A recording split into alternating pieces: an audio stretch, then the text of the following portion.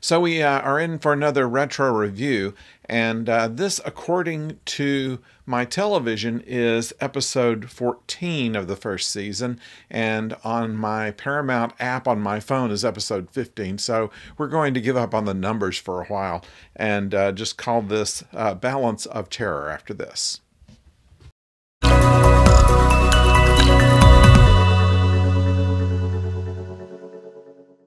Hello out there, I'm the oldest nerd, and today we're talking of Balance of Terror. This is probably not the first time they've used the eye lighting for Kirk, but it's most noticeable here from the very beginning in the ship's chapel. I think the only time they ever showed it. And then the on all the bridge scenes and things like this, possibly in his quarters as well, where they have this light that's right on his eyes most of the time. You can tell in a couple of places where he looks down and the light's on his forehead.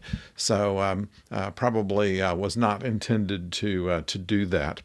At any rate, we notice a few things in this episode. If you recall, Balance of Terror is the first encounter with the Romulans. They have crossed over to our side of the neutral zone and destroyed several of the Earth outposts. This was reimagined in the last season of Star Trek Strange New Worlds, where Pike is sent to the future and is in command of the Enterprise instead of Kirk during this same incident. And his approach to it was different than Kirk's, but led into a war with the Romulans.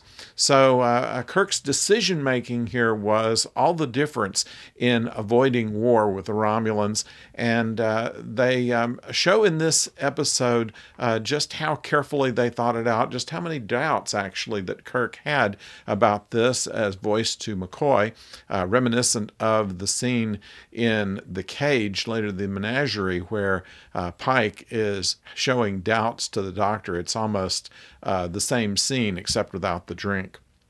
At any rate, there are a few things that are different than what we'll see in later episodes.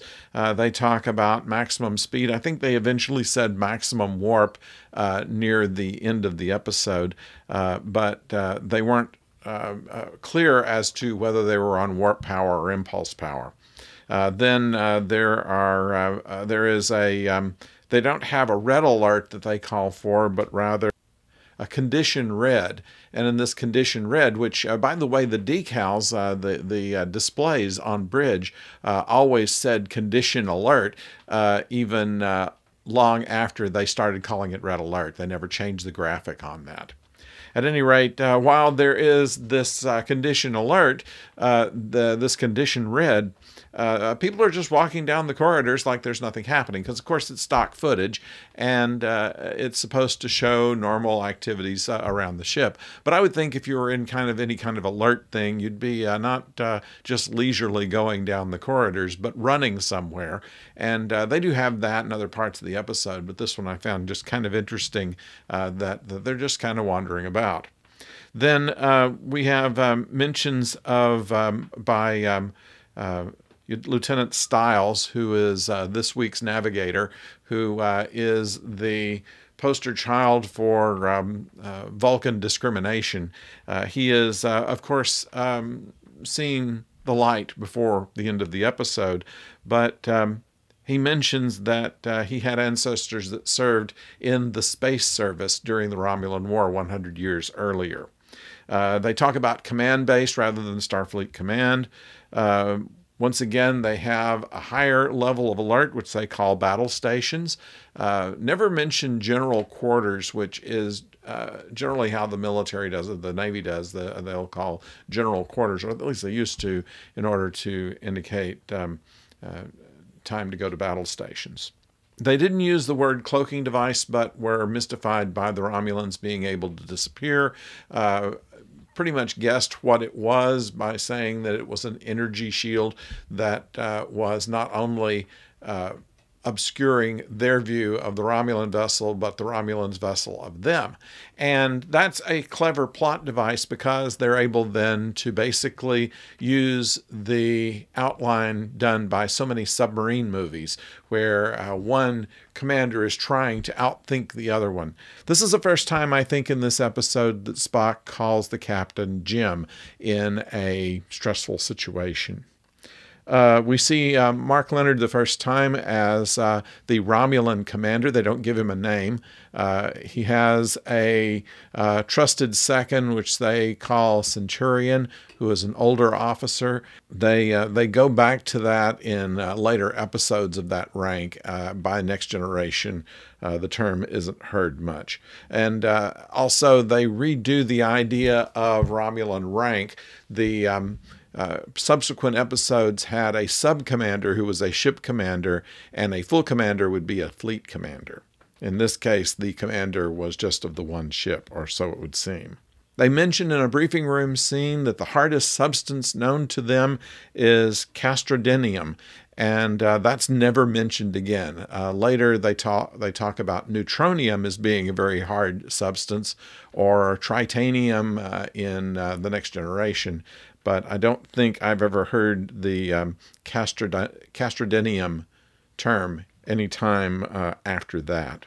A couple of interesting things, and we noticed this way back when, that when they fired phasers, they very much looked like photon torpedoes, and that they had to shoot them from a regular room. Later, Sulu could just push a button on the panel, so it seemed to be much more centralized. They wanted it to do like, once again, the submarine film, where they had to, manually load the torpedoes and push the button on the end of the torpedo tube to make it work.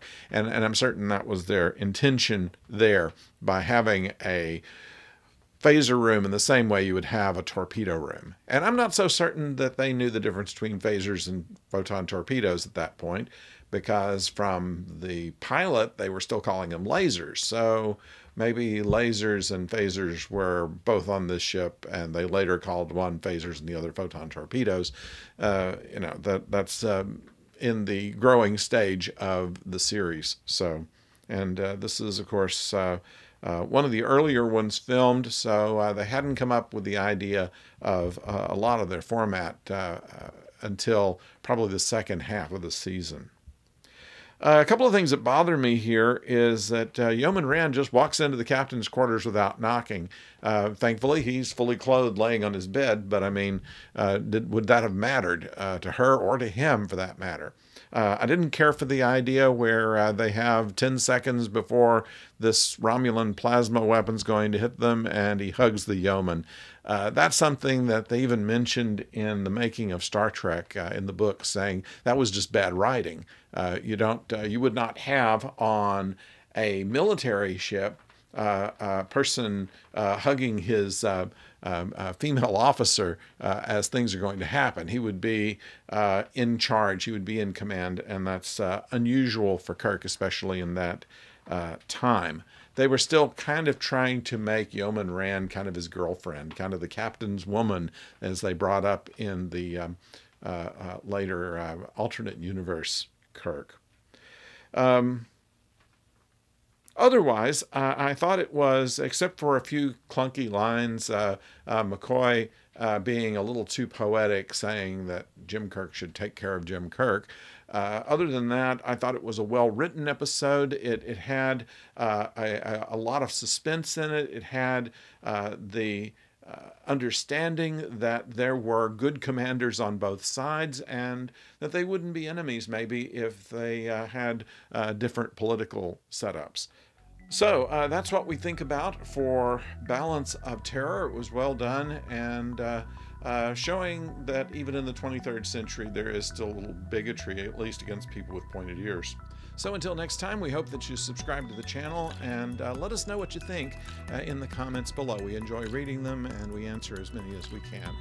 And until next time, don't go far.